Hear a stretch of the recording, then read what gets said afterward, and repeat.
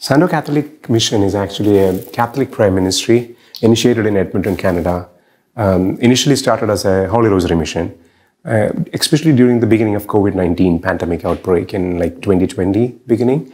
We started this mission to share daily Holy Rosaries to help people, especially parents and grandparents who were isolated during the pandemic in different parts of the world, to help them to pray, especially in my language.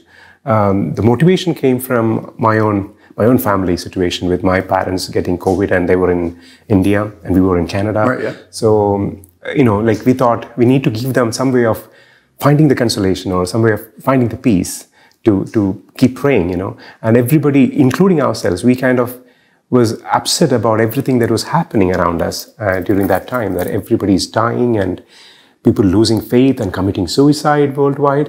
So we thought we need to do, as a responsible Catholic, we need to do something about it, right? Because prayers have been a significant part of our spiritual life, so has yours, and so has many other Catholics worldwide.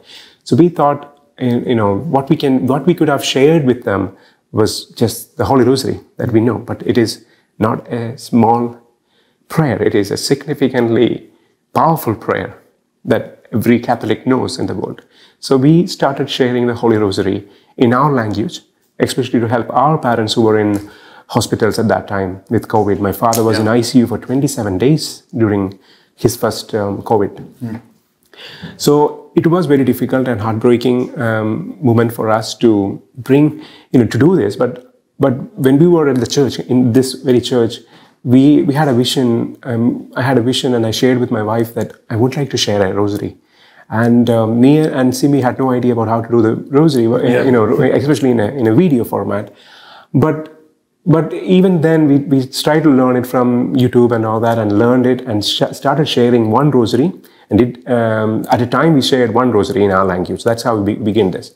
But then, over the course of 4 years, in a long story short, we have shared more than 12,000 videos by now, like 12,000 rosaries and other prayers in 12 languages through 14 YouTube channels. Oh, cool. That helped almost, I think it has reached more than 10 million views in 100 plus countries with no marketing, no Facebook share, nothing, no promotional efforts whatsoever.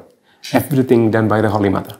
Okay, so you have a YouTube channel where you upload daily rosaries, and you've got that many people praying united around the world. Exactly. That's really cool. Okay. We have almost 90,000 plus subscribers. It may be a small number when it comes to the secular media, but for us, with no marketing, no efforts, a family-run small ministry, getting this many people to pray was something beyond any words to explain. Yeah. It was very powerful power of the Holy Mother and Holy Rosary that we could experience throughout this mission, throughout this journey for 4 years. Yeah.